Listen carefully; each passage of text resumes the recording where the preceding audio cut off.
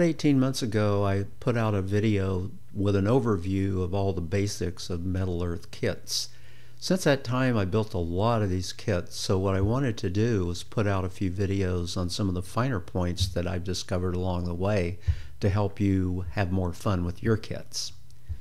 We're going to start out with the tools, and then future videos will proceed through organization, assembly, and finally cleaning.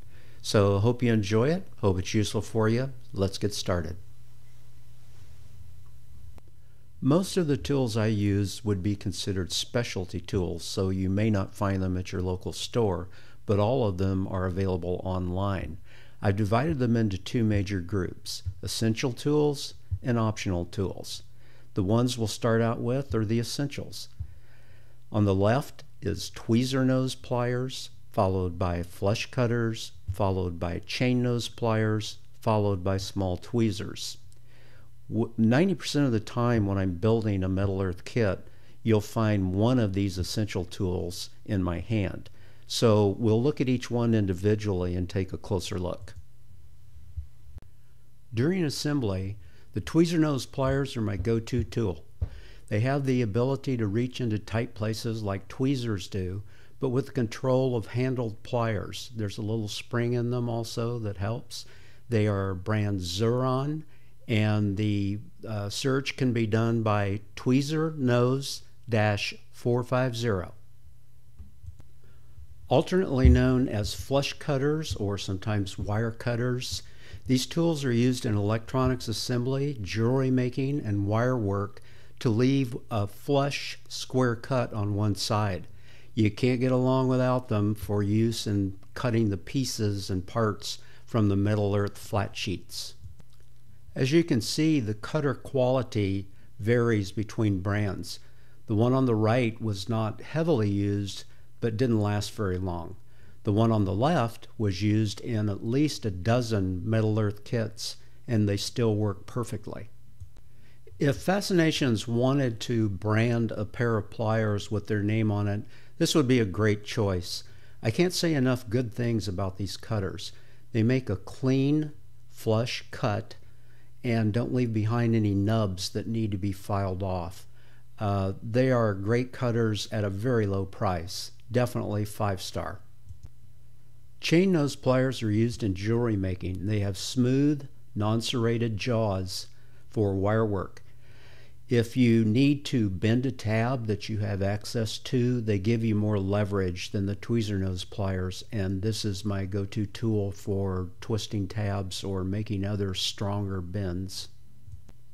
When it comes to bending tabs, these $2 Walmart tweezers take no prisoners. The jaws on them are curved and angular so that they can adapt to just about any bending situation. The tweezers on the left sometimes come with the Iconics metal earth kits. They're a little bit beefier than the Walmart tweezers, so if you need a little extra leverage, you can sometimes get a better bend, although I don't use them frequently. While not essential, these optional tools offer me convenience and versatility. Let's go over them one at a time. For most of my bending, I use metalworking tools called transfer punches. They come in sets, and they are made of solid metal, which gives you a heft and feel and makes circular bending very easy. Every once in a while, I can't really see if a tab is in a slot, so a jeweler's loop solves that problem. Square nose pliers are used in wire work. They have wide, smooth jaws and can be used in a variety of metal earth tasks.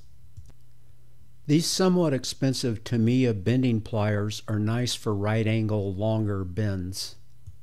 Sometimes I use a flathead screwdriver to bend tabs over because it works better than my thumbnail.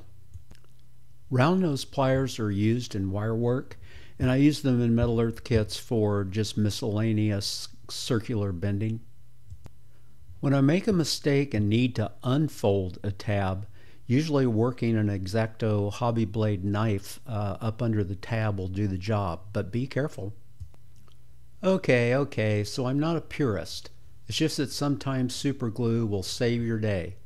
And The super glues come in various viscosities. The one on the left, the Loctite, is a brush on, and on the right is a drop on that's a thicker consistency.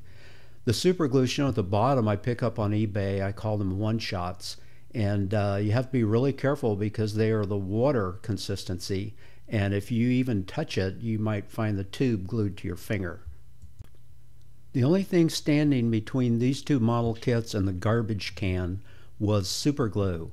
So if you look at the one on the left, this is a brass kit, and brass is very unforgiving. When you start bending it, you get about one chance. The one on the right was a TIE Fighter, which was a horrible, shaky mess without judicious use of super glue. It's invisible, you can't tell, and sometimes it's just the best thing that you can do. That's about it, so I hope this video has helped you with your Metal Earth pursuits, and happy modeling!